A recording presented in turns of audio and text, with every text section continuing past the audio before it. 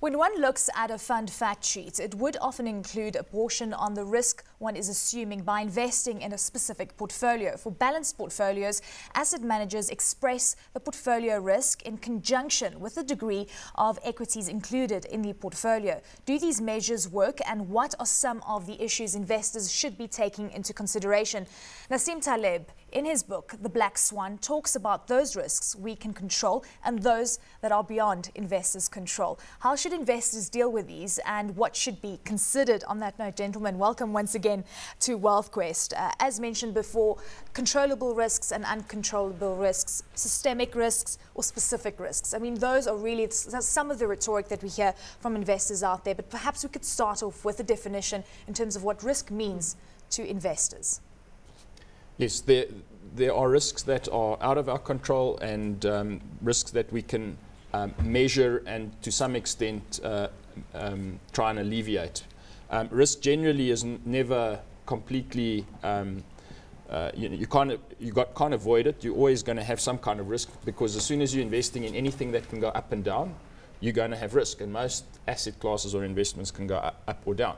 So generally one uses the term diversifiable risk and undiversifiable risk. Diversifiable risk is the kind of risk that you can mitigate by having lots of shares in your portfolio or various fund managers in your portfolio, but that only works up to a point, because once you own all the shares in the market, you are left with the undiversifiable risk, which is the general market risk. So markets on average go, effect, essentially. That would be over and above that, because even if you've got market risk, there could still be the Taleb kind of risk, which is the credit crunch or those kind of non-forecastable events that happen over and above general long-term market risk.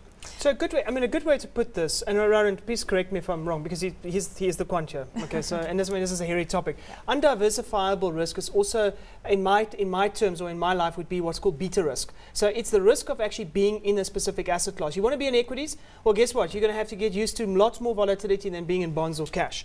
The undiversifiable risk, or should I rather say the diversifiable risk, is the fact that you can own not just one stock, but you can own 20 or 30 stocks, and potentially that could make the portfolio less volatile than just owning one stock. I mean, would that be a good? Yeah, absolutely. I mean, if you're saying equity risk, again, we got to be more specific than that and saying, are you looking at all share risk or SWIX risk? Those are different equity indices that capture the stocks in the market in a slightly different way by having different weights in them. And some of the research that we've done shows that the all share index is actually a very concentrated index. So you can, after 30 or 40 stocks, you probably eliminated most of the market risk, whereas the SWIX is less concentrated. So as you're adding stocks, the risk diversifies away up to a point. Yeah. So let's look at diversifying within asset classes, because if we perhaps have a balanced portfolio per se, where you've got equities, you've got a portion in cash, you've got a portion in bonds, you're diversifying away from a specific asset class, which could ultimately mean that you're cancelling out some kind of risk going forward, or some of the risk at least. And the problem, and I mean, yes, in theory that's quite correct, but the problem that you've got with that is that most of that is measured by what we call correlations. So if the one asset class moves up, to what degree does the other one move up or down? Now, guess what? Most correlations are historical. Most standard deviations or most measures of volatility or dispersion is all historical. And this is Mr. Taleb's point in The Black Swan. And by the way, it's not just him that makes that point. There's many other people that made that point before him.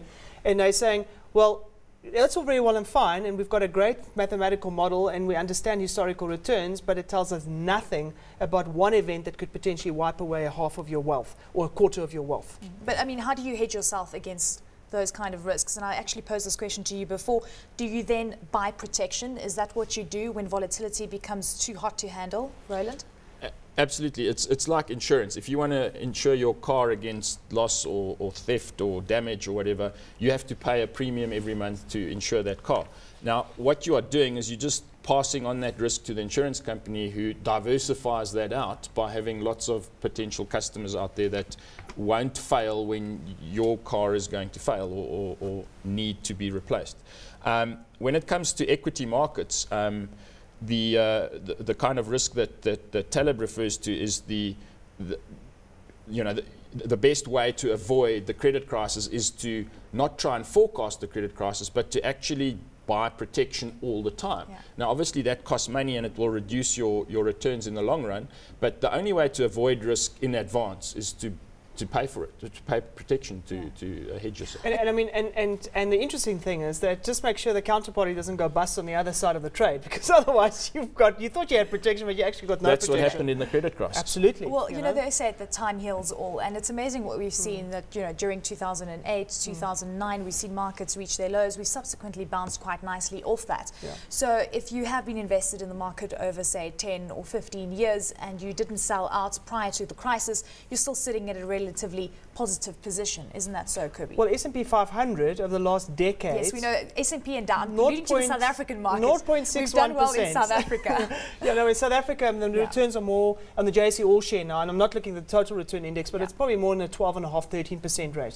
And that really is quite nice for South African investors, because you've had this equity block, which is invariably the thing you look at for growth, and it has actually produced growth, which is fantastic. Now everything kind of hangs quite nicely. All the volatility numbers and all the risk numbers and all the return numbers all hang quite nicely, and you own equities because you know you're going to make money out of it. But unfortunately, when you look at America and you look at Europe, for instance, that hasn't been the case over the last decade. Investors are actually poorer today than what they were a decade ago, and that's quite a tough pill to swallow, regardless of what the risk number looked like in the beginning of the decade.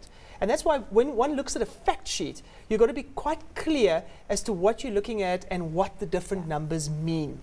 Okay, well, it's been fascinating because perceptions of risks have changed significantly. If you look at it at a macro level, it seems that emerging markets offer less risk than the developed world purely because of the debt overhang that we've seen. How have perceptions of risk changed, Roland, over the past while, and how would you say that investors are looking at it now? Because we know it's quite theoretical, and we know that there's a modern portfolio theory and other theories out there that substantiate how people view risk and invest and play on risk. Well, risk is cyclical, so there are going to be decades or periods in time where you're going to have risk clustering, in the sense that Cobie mentioned the word correlation earlier on. If everything's highly correlated, like in a strong bull market or in a strong bear market, you actually have high volatility, in the sense that everything is moving in big jumps. Whereas there are times when things are less correlated. That is when you get higher benefit from diversification. So you will find, like during the credit crisis, correlations went through the roof. Everything was correlated. So whether you were in bonds or equity, didn't make suddenly your diversification benefit went away. And then when there are periods when things drift in all sorts of different directions, that's when you get the benefit from having multiple asset classes, and within different asset classes, different risk exposures or risk factors. And these kind of things change over time. From the correlations inherent amongst these. It's fascinating what we do right now when we speak to investors. We talk about strategies. We talk about what investors are pricing in by way of macroeconomic scenarios that will ultimately change the way that whether you're going to be reweighting your portfolio and heading perhaps into construction and selling out of retail if you're bullish, and then holding onto some of the safer stocks relative to what the riskier assets are creating at this point.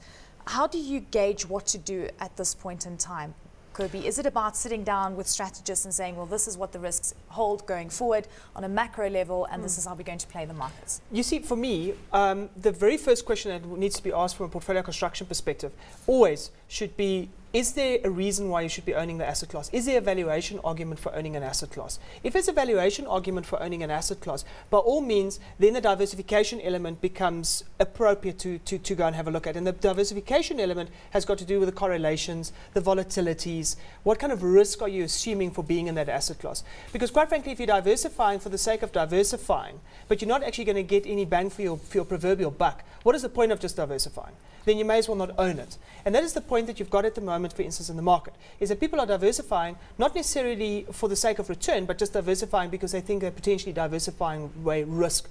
Risk is a historical number. And I'm saying some historical numbers you've got to take with a pinch of salt, and some historical numbers you can't take with a pinch of salt. With regards to qualities of risk, two types of qualities, if I'm not mistaken. So you've got risk factors and risk premia. Yes, it's a very important distinction within risk, because when you have a problem like risk, which is this big white elephant, you've got to start biting at it in smaller chunks to try and break it down. So if you have a look over here, you can see that we've actually tried to graphically illustrate the two types of risk qualities. At the top here, we have something called a risk factor, and all we're trying to illustrate here is that it contributes noise or volatility to your portfolio, in the sense that this could be the currency. So the rand has an impact on your portfolio. At times it will have a positive impact, and at times it will have a negative impact. But what is interesting about this risk factor is that it's a poor quality risk, because over time you're not getting any benefit from that other than noise and volatility. There's no positive expectation. The rand will aggregate out. You know, the positive and the negative influences will average to nothing over time. Whereas the second type of risk is called a risk premium, and that kind of risk will have a higher expected return over time. If we look at the bottom part of the graph, we can see that the second type of risk is a higher quality risk. It's called a risk premium. And the way this is different to the top graph is that, yes, you are still getting volatility from exposures to something like the equity market. You know, equity stocks go up and down as a whole. But you're getting a positive expectation. You can see that the average there is above zero. And that could be, for the equity risk premium example, between 4 to 6% per annum. So equities are a good risk, because you are getting a higher return despite having the volatility. Whereas with these risks, you are not getting any excess return over time. There are other types of risk premiums, such as value investing. Value investing is a valuable way to add returns to your portfolio, but it does include also cyclicality and positive and negative influences. Emerging markets, small caps, all these kind of things are higher paying risks. Now, if we look at the following slide, we will see that this is quite important when it comes to benchmarking skill in terms of how fund managers deliver returns in their portfolio. So how does risk come into benchmarking? Well, here's a common kind of mandate that a fund manager typically tries to manage in a balanced fund. The benchmark, if we can call it that, is 60% in equities, 30% in bonds, and 10% in cash.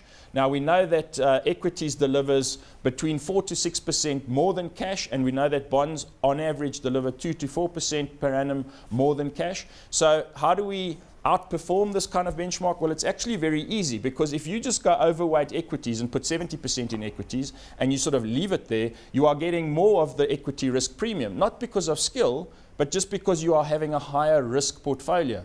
And we can't give credit to the manager for having to be given that as a skill credit, because they are just assuming a higher risk with higher equity exposure. So we have to strip that out. So all I'm trying to say here is that don't think that a return above this kind of balanced fund necessarily a skill. It could just be more risk.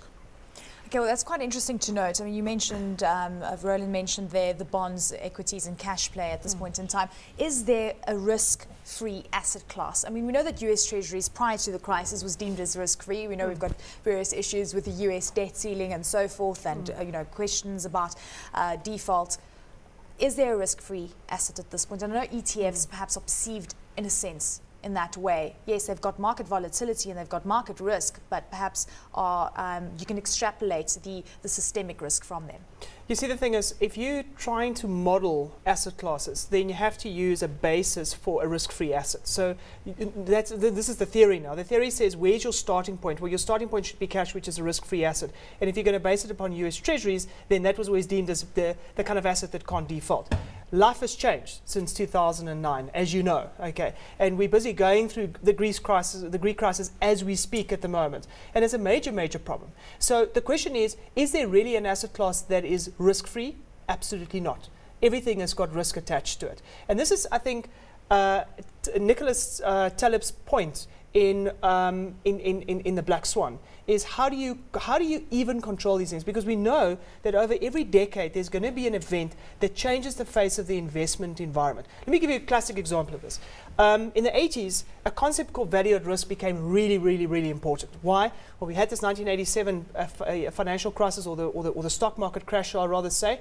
And on the back end of that crash, you saw people trying to quantify risk. And all of a sudden, it became a prerequisite from an accounting perspective in order to understand the kind of risk that you're assuming. Now, VaR is quite an interesting concept because it's got two components to it. It's got a time component to it, and it's got a probability component to it. Yeah. And it tries and understands both of those and trying to understand, you're trying to give the reader an opinion about the kind of risk that you're assuming and over different time periods. The problem is that with all the VAR calculations that we've had and with all the VAR inputs that we've had, when the financial system cracked in 2008 and 2009, it meant nothing. It became meaningless because the VAR numbers went ballistic. They went through the roof.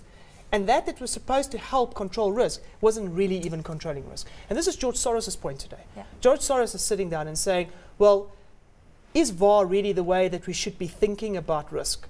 Isn't there a different way? And by the way, that's Talib's point as well. There should be a different way that we're thinking about risk. I mean, you take everything that Roland has said now, and all that is right, okay? But that all depends on a certain relationship holding between equities, bonds, and cash over time. Yeah. So I love what we do on a day-to-day basis. You know, as market commentators allude to, risk on, risk off trade. Yeah. We see risk priced in and some of the risk that hasn't been priced in. So we know that markets are forward-looking. Tell us about what is happening right now with some of the risk, the trends with regards to risk and risk premiums, risk return. We know that there's, of course, a trade-off between the two. The different types of risk at the moment are, well, risks are always going to be there, but they are at different times, different types of risks are more prominent. So we have things like sovereign risk at the moment, which is your whole Greece, Spain, Portugal kind of risk. We have value risk is probably at the moment quite cheap. So you can actually price risk. You know, risk can be expensive or cheap, and value is cheap, whereas sovereign risk is quite expensive now. Currency risks are also playing, not in South Africa perhaps, but around the world. So these kind of things are always present, but you need to understand how expensive or cheap the risks are, not the stocks, but the risks.